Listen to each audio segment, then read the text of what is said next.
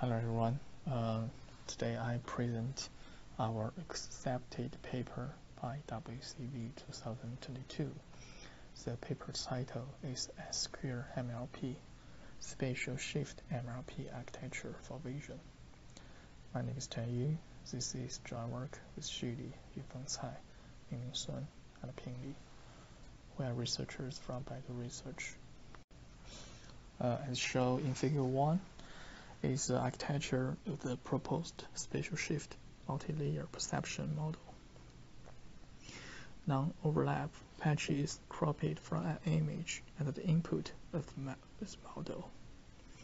They go through a stack of S2-MLP blocks, which are further aggregated into a single feature vector through globe average pooling. After that, the feature vector is fed into a fully connected layer for predicting the label. An S2-MLP block contains 4 fully connected layers, 2 GLU layers, and 2 layer normalization, and 2 escape connections, and 1 spatial shift module. The proposed spatial shift module groups C channels into several groups. Then it shifts different groups of channels in different directions.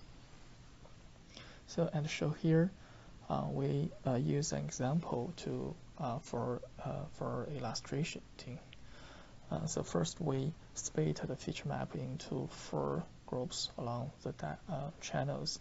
And for the first group, we shift it along the widest direction. We shift it to left, and for the second group, we shift it to the right. In the third group, we shift it to up, and as the fourth group, we shift it to down. It is worth noting that the proposed spatial shift MLP is closely related to the depthwise convolution and the token mixing MLP. So we compare these 3 models in Table 1. So as shown in this table,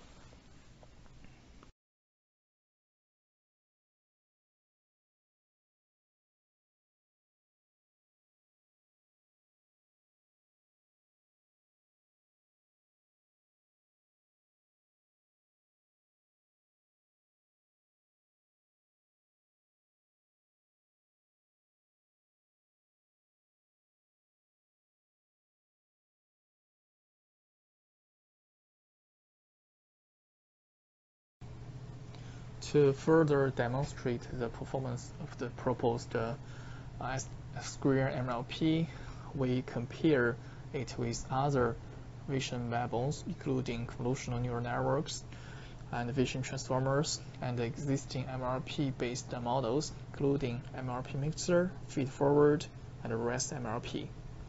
So as shown in Table 1, our S2-MLP achieves competitive performance in image classification on ImageNet dataset.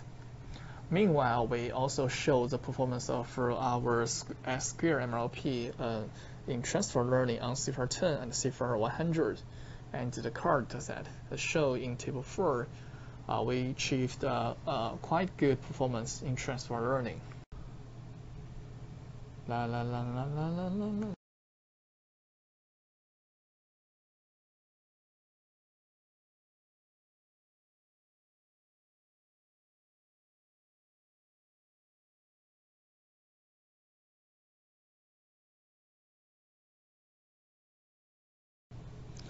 We also compare the proposed spatial shift MLP with the depthwise convolution and show that our spatial shift achieved comparable performance as depthwise convolution, but we take fewer parameters